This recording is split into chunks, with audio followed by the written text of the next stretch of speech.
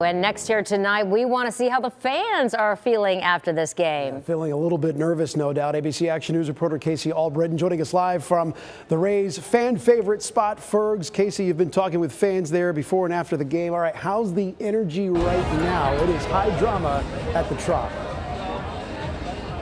Yeah, guys, it's a very somber but also optimistic feeling out here after fans spent the day glued to the TVs here at Ferg's Sports Bar. And despite the Rays losing, they say they're going to continue cheering on their home team.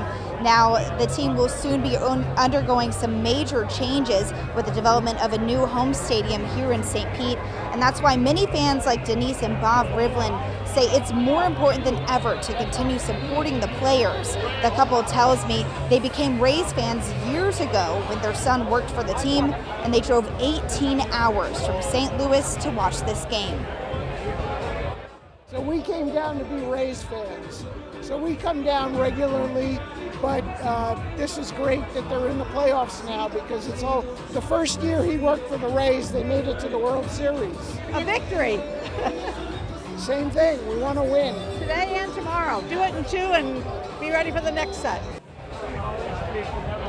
And the Rays need to win 2 games in order to move on to the next round. And even though they lost 4-0, fans say they're still going to come out tonight and celebrate how far the Rays have come so far.